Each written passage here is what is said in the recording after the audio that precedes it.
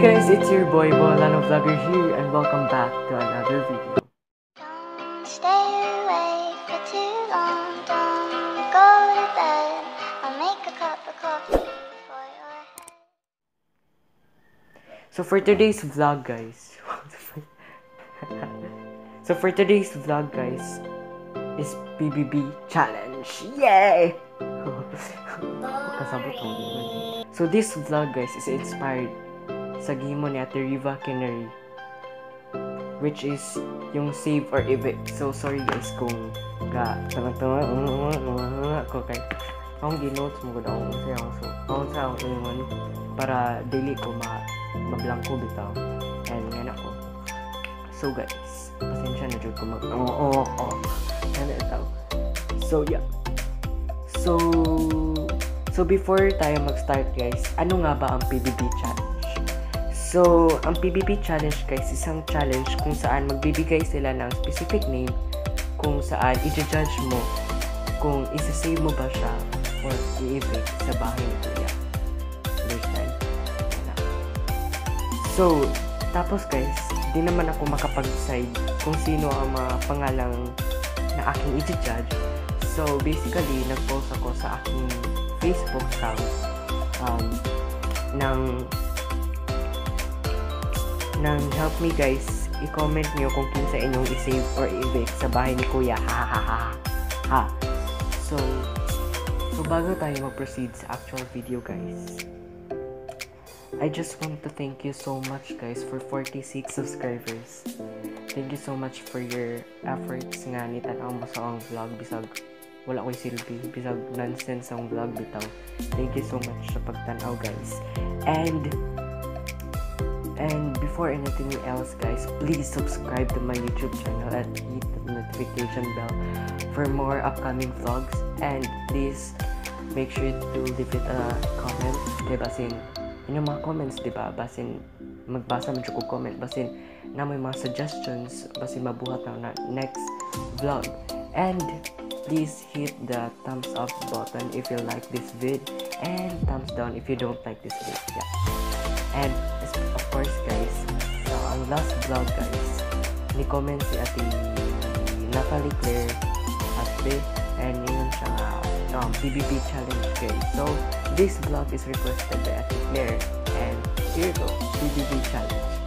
So, yeah, so I really appreciate all your positive comments guys, especially sa mga ni-comment na wow, yan na, something and hope for more upcoming videos yan na bitaw. So thank you so much sa mga comment guys. So now, let's proceed to the vlog. So first na name guys ay si Ginalu Akog. So name siya, Ginalu.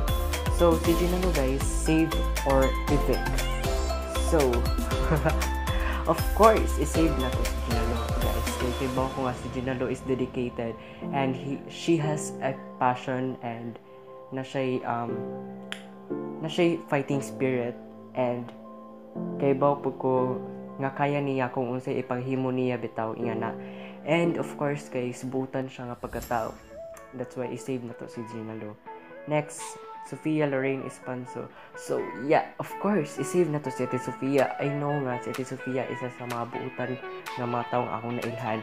She has a pure heart and most of all guys, kung unsa ka buutan ang usa ka tawo, makita nimo sa naong ni Ate Sofia og iyang lihok nga na bitaw. And yeah, she's deserving nga i-save nimo. Next, si Natalie Claire. So Natalie Claire, siya nag suggest ani nga vlog and yeah, so niyo siya nga huwaton na ni. So here it is. So si Natalie Claire guys, of course i-save na to siya guys kay kung wala siya, wala ni nga vlog bitaw kay wata kay baon sana.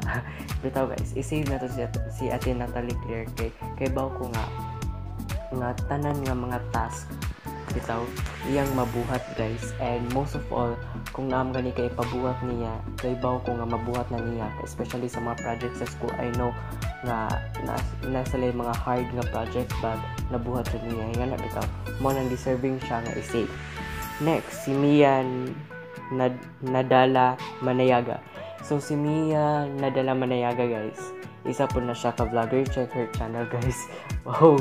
And most of all guys, ako ikaingon save or evict. So ako ikaingon dahil kay evict. So evict sorry. So kung mo yung evict guys, it doesn't mean I don't really like that person or nor wala ko ganahin sa tao or wala lang. Evict kay wala pa magud mi nakita and wala pa ko kay baw siyang batasan, pero kay baw ko nga butan siya and deserving po siya. Yan na bitaw. Samantha Yekek. So, ato siyang i-save guys. Kay I know that she's dedicated also and she's passionate in her doings and kay nakaila po ko niya guys and nakauban na po talinaw siya. Feel murag nakauban lagi murag nakauban na siya and she's one of a kind person and yeah, nakaila po siyang batasan and yeah, so deserving siyang i-save. Next, Frizzly Bagyo. So Frizzly Bagyo guys, evict sa guys. Diba ako best friend na siya, pero evict na to kay kuan siya. Dali na siya masakitan. Dito guys. Si Frizzly kay evict na to kay na siya basin busy siya. Busy siya. Basin busy siya mo nang i-evict na to kay na pa siya daghang buhaton. Sunod, si Mara Akog. So save or evict.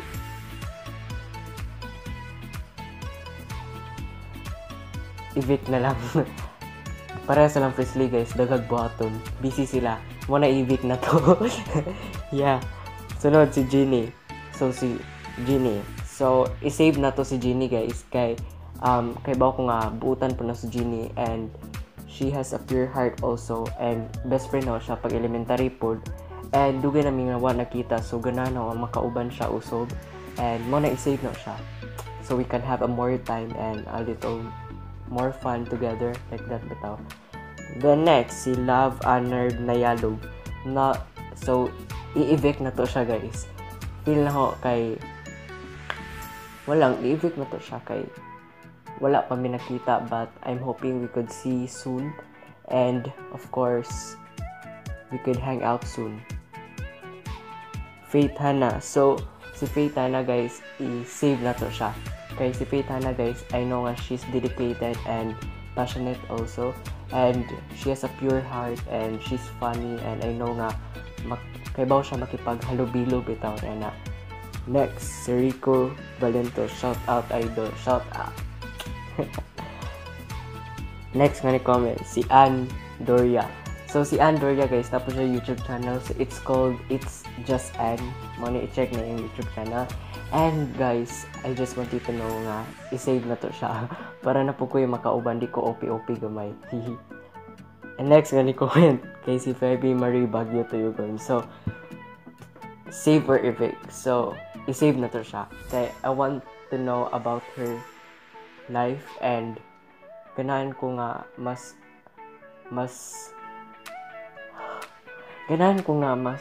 may bawaan pa na ako kung unsa siya.